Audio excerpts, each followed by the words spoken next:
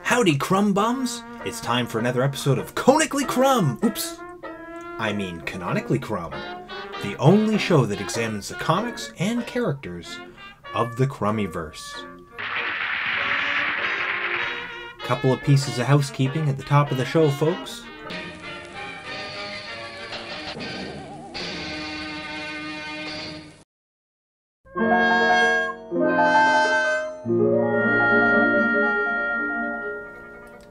I noticed an egregious typo in the warning at the start of all the episodes.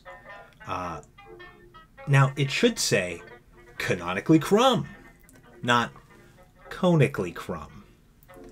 This isn't a show about geometric forms, folks. I don't know. What can I say? I'm a one-man show, and you look at something so many times, you just can't see it anymore. I will try to do better in the future. This isn't an apology per se, but it's an assurance that I am significantly embarrassed, and crumb bums, feel free to mock me mercilessly in the comments below.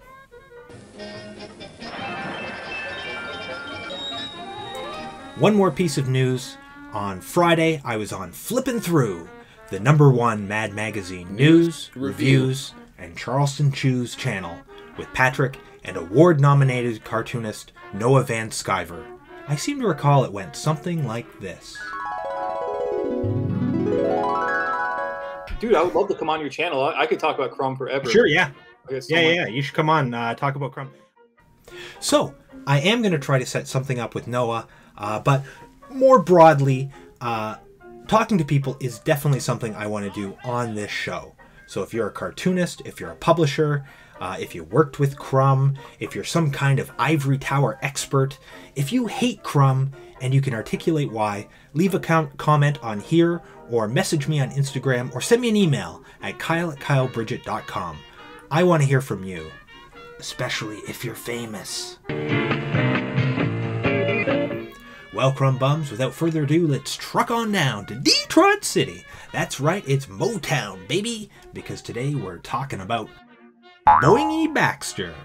Yeah.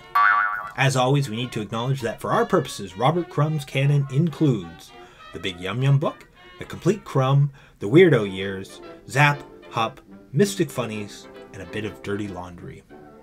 Boingy Baxter first leaped from the pages of Motor City Comics #1 in 1969. Crumb spent some time in Motor City in the 1960s, and really Detroit deserves its own Canonically Crumb episode at some point. We begin with this strange perspective shot. The inimitable Boingy Baxter, looking rather flat here, boings at the reader, accompanied by a self-quote from R.Crumb. Detroit is a real panic. Feels a bit like a Jimmy Durante line. Ha-cha-cha-cha-cha. This even more pint-sized George E. Stone character looks like a cheap gangster out of Central Casting. He's complete with the wide-shouldered, double-breasted pinstripe suit, fedora, and pencil mustache combo, save for one critical distinction: the source of his power, his spring-loaded shoes.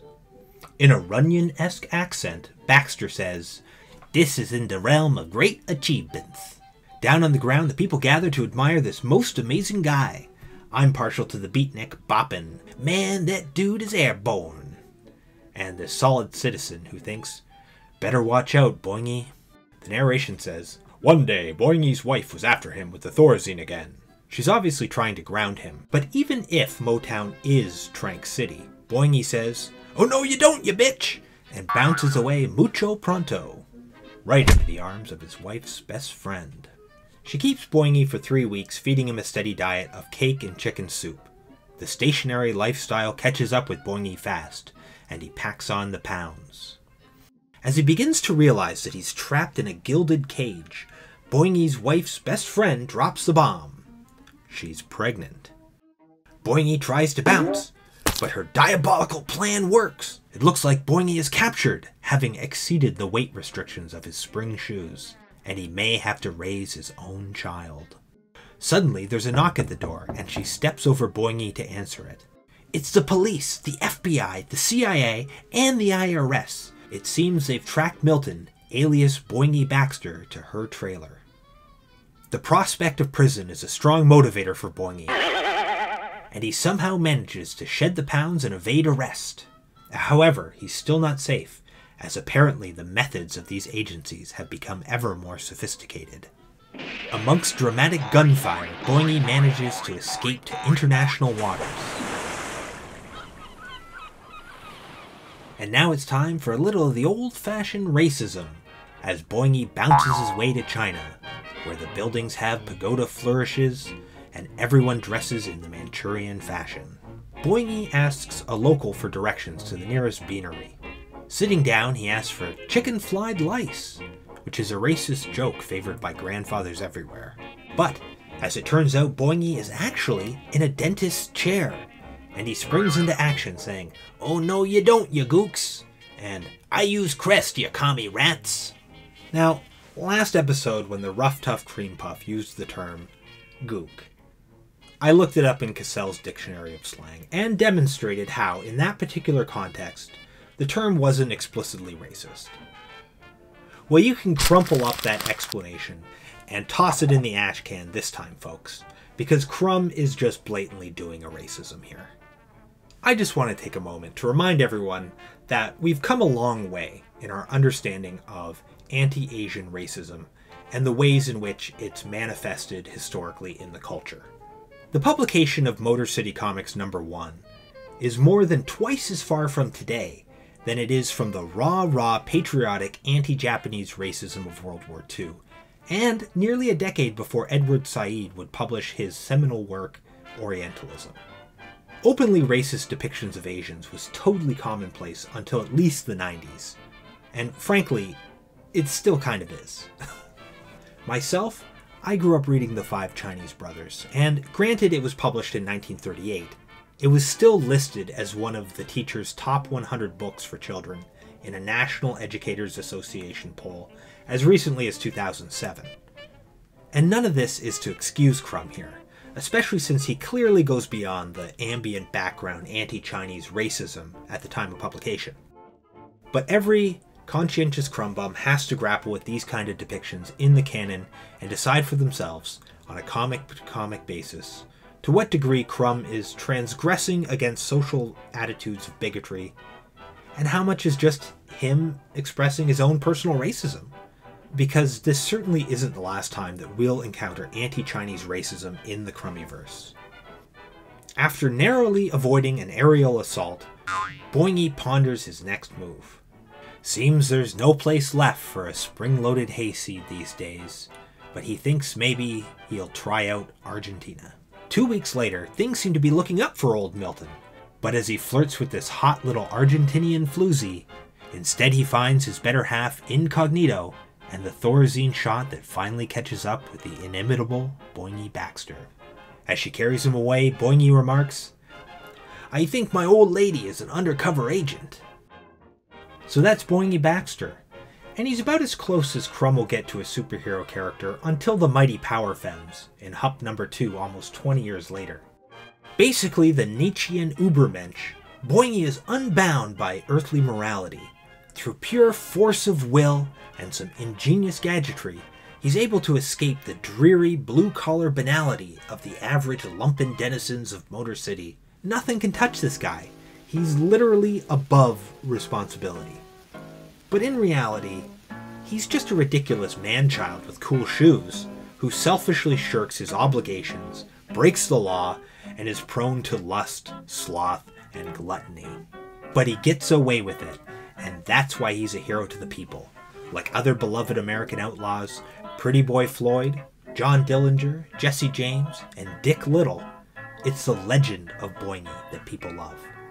I mean, who can't relate to the feeling of just running away from your problems? And who hasn't fantasized about casual sex without a relationship? Boingy Baxter is the symbol of that dream realized. And fear not, Crumb Bums, because Boingy returns in XYZ Comics in 1972. In Women Troubles, we find Boingy Baxter, a little older, a little wiser, but he's still got that Boingy magic.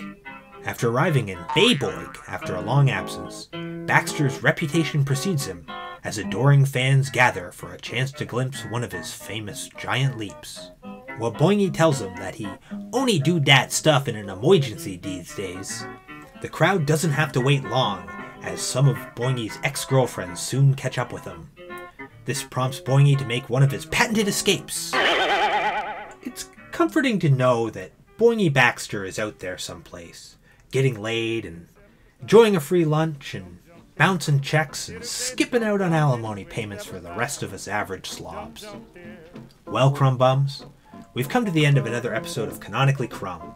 If you've enjoyed this show, make sure to hit like, hit subscribe, be a ding-dong daddy, and ding that bell. I'm your host, Kyle Bridgett. You can find my links in the show description and join me in the Nostril Zone, where we listen to tunes and draw cartoons every Sunday from 7 p.m. to 9 p.m. Central Time. And if you want to support this program and myself, you will also find my Patreon in the show description as well. Canonically Crumb will be back as weekly as possible with another deep dive into the Crummy-verse. Thanks again, Crumb Bums, and keep on choodling.